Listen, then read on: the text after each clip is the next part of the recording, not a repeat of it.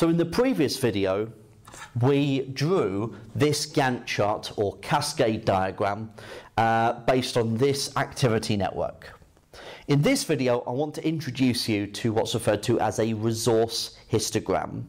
So essentially, it takes the Gantt chart or the cascade diagram, and it then starts to allocate when activities need to take place or when they should take place, and try to fit it in so we have as few workers working on the project as possible.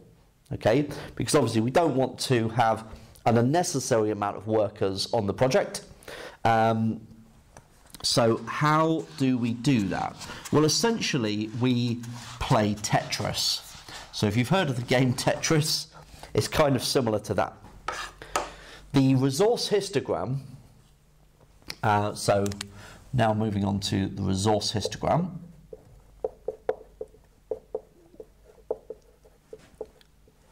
So that's that one.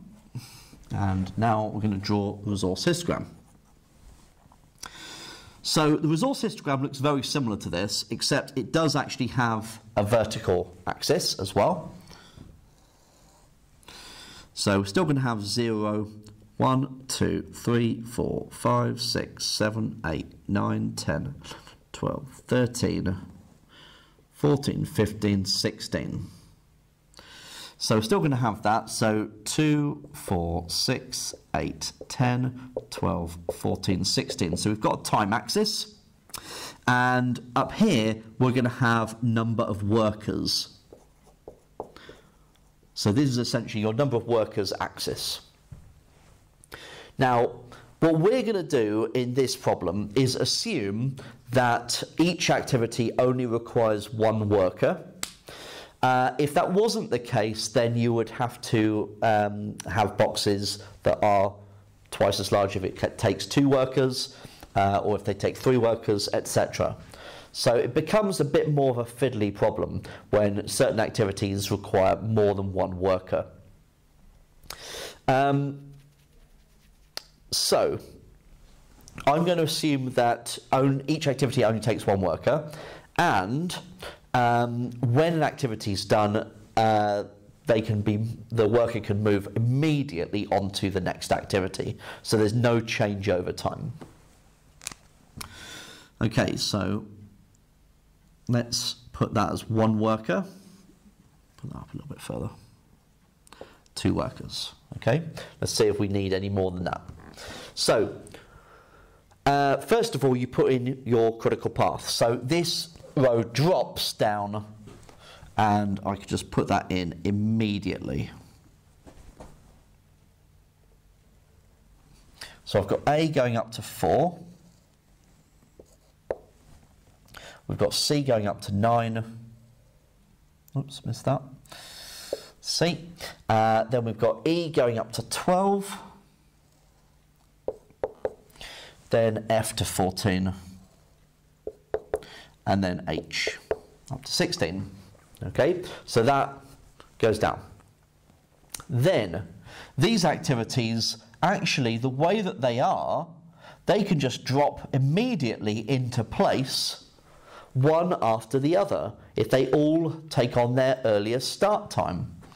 So activity B can drop down, and that's going between 4 and 7. So 4 and 7, and try and draw that a little bit neater. Don't know if I achieved. Okay, so that's B, 4 and 7.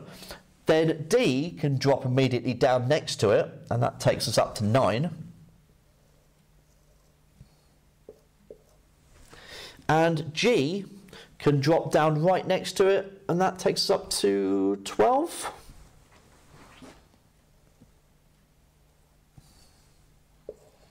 Like so. So this time, okay, that we've got here, that worker's not being used. Now, follow the directions that the exam paper gives you. It might ask you to shade those regions out. or it might just ask you to leave them blank. Okay, really depends on what the exam question's asking. So this is the resource histogram that goes with this cascade diagram. Okay. Now, sometimes, this was a very easy one to do. Sometimes this can be more fiddly, okay, in trying to put the bars in the correct place to minimize the number of workers possible, okay. So it does take some playing around in some scenarios. I would definitely have an eraser ready, just do this in pencil, just in case you make an early mistake. Okay, but that's how you can construct a resource histogram.